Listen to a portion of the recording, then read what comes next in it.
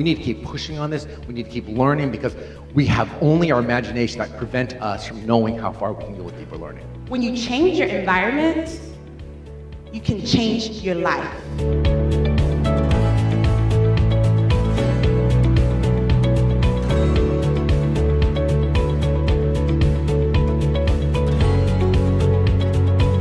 That the students that are furthest from opportunity, most of whom in our country are students of color and low-income students, did not have access to deeper learning.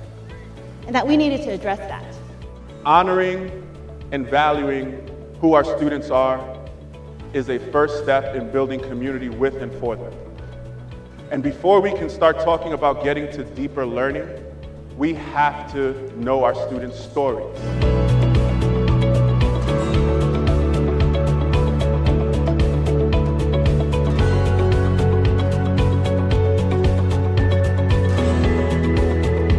When you opt to see the able and not the label, you create an inclusive environment where students become innovators.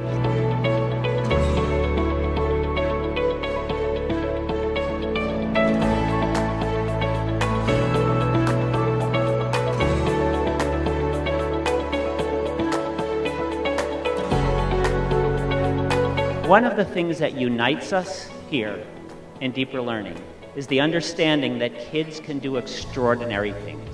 They also learn that they have a voice, a really powerful voice that no one needs to unlock in them.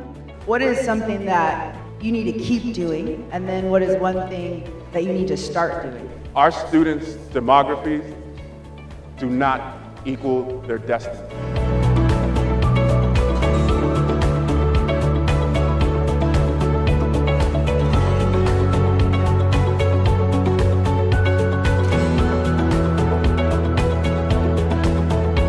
Now, I've been at this for 25 years, and I have never had a perfect year.